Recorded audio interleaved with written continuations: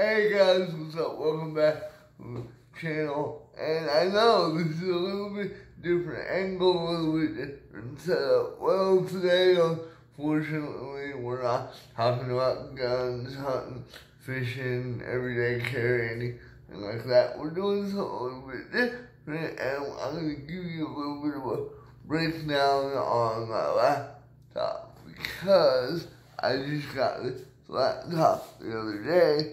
So we'll move the camera around here a little bit and give you some good shot. So this is my Alienware M17, I believe. If my specs correct.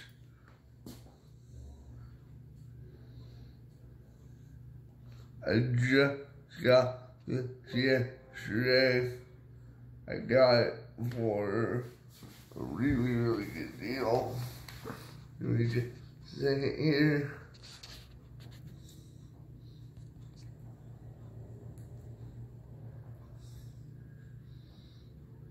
There we go. I haven't really had a chance to play with it yet.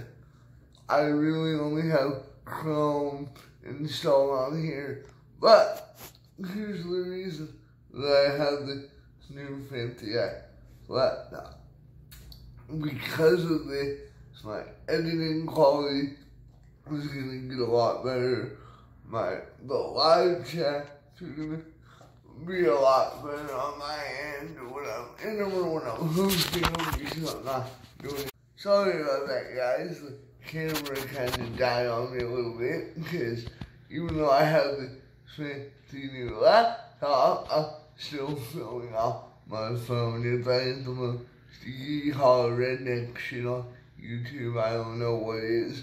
But as I was saying, the live chats on my end, whether I'm hosting them on my own channels or whether I'm a part of them, like I am with Terribly Tactical or Beretta or 9mm, say a bunch of Cinema 7 Wonders, all those guys.